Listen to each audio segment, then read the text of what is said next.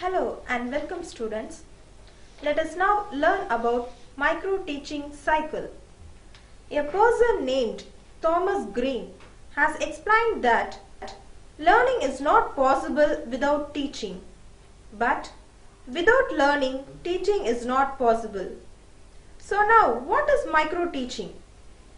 Micro-teaching is a teacher-trainee technique in which a student teacher is required to teach a single concept, writing a specified teaching skill on a small group of pupils in a short duration of time.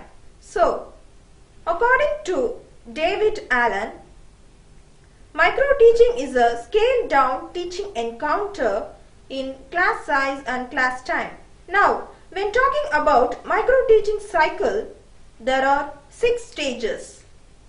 They are plan, teach, feedback, replan, reteach, and refeedback.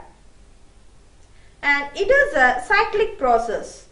First, we shall have a look into the first stage, that is planning.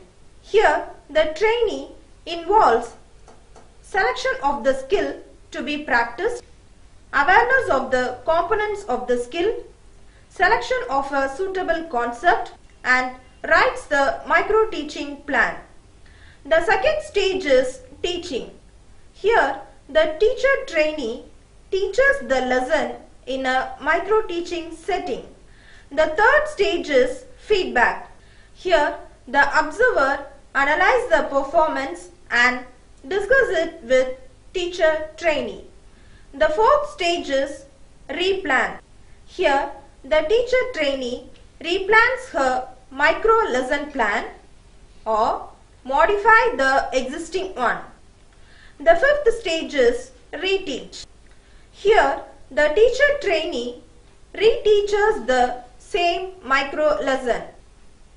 The sixth stage is re-feedback. Here, the teacher-trainee once again analyzes the teaching. These are the 6 stages in micro-teaching cycle. I hope you all understood the concept of micro-teaching cycle. Thank you.